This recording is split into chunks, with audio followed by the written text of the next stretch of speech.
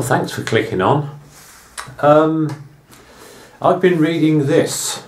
It's Morrissey's Autobiography, published a couple of years ago.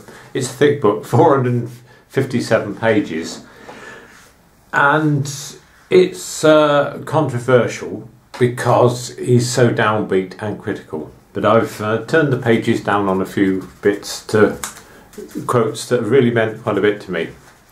Now this is page 52, and he's talking about how the working class have been portrayed in a poor way in British films since the war, really, between the war and 1962. And no rampantly challenging mind could overlook the lost cultures as mapped out in British film, wherein the restricted horizons of the expendable working class thrillingly show us how British life got to where it is now in your private modern cuckoo land. A gaslit hallway in a tired lodging house, and I pulled in, with Mum forever fussing about at the table, setting tea. Distorted by nostalgia, we see in the family and in the local community everything an honest soul might need in order to live out their time on the human grid line. And we see the obvious punishments for anyone who insists upon more than their lot. In my favourite films of the 40s, 50s and 60s, the working class are usually portrayed as children, enacting pointless working class crimes. We always see the police as adults, representing a conscience for the daft scrubbers in pubs and dance halls, who are not rich and therefore cannot behave themselves.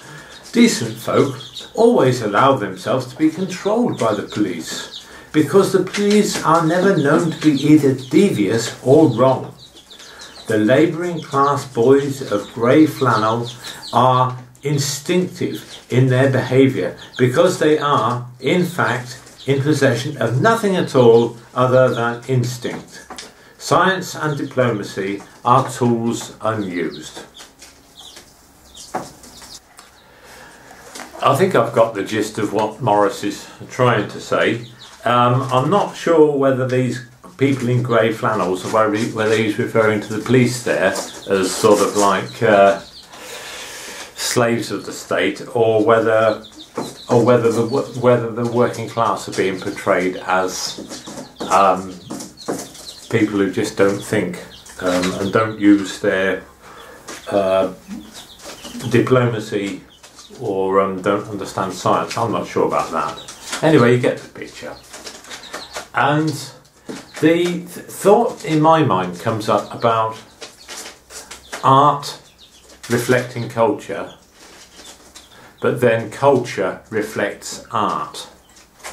So I believe that you always have to be careful in the way that you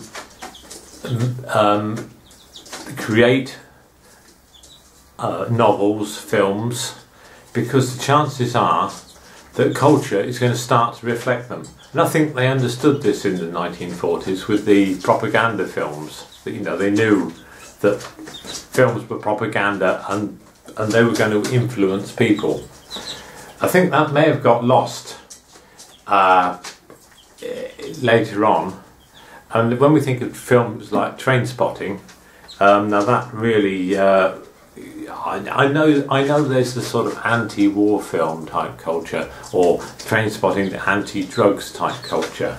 But the trouble is, with the anti-war film, everybody doesn't get it, and some people, they just love the violence. And with the drugs films like Trainspotting, people just are intrigued by the drugs.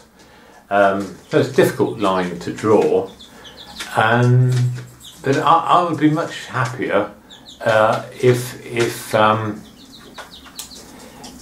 films were a little bit more propaganda-ish and portraying the good life, good living, that sort of thing.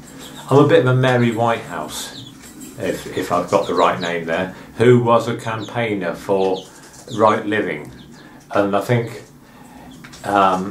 if in films people are portrayed as right living, I think there's a chance that in life they might be right living. If in films we go over the top with violence, or in video games over the top with violence, I think there's a chance that in society people will go over the top with violence. Now people may think this is a naive view, and maybe I am naive, but that's it and all about it.